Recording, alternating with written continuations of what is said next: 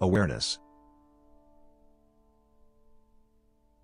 A brief definition of awareness is important, in order to have one single meaning for this concept. That was the object of many interpretations. Knowledge, or reason, is only one of two components in awareness. The other is instinct.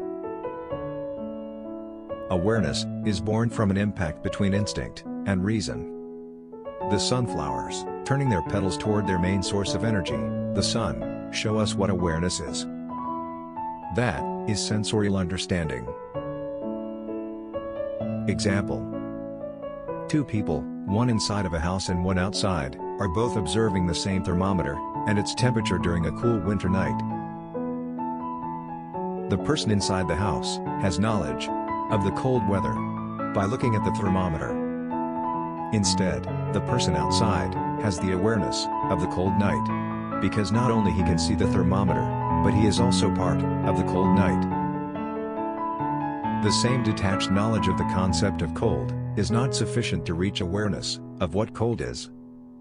Like also the awareness of hunger, which is reachable only after having lived with hunger. This could not be simply explained to someone who never experienced cold or hunger. One clash between reason and instinct is always necessary to produce awareness in all individuals. Our instinct is our individual chemical reaction to all external elements, and it is caused by our DNA. Instead, our reason is constantly evolving. Therefore, the awareness can also change, but only if our instinct would feel under the skin the changes of the new reason.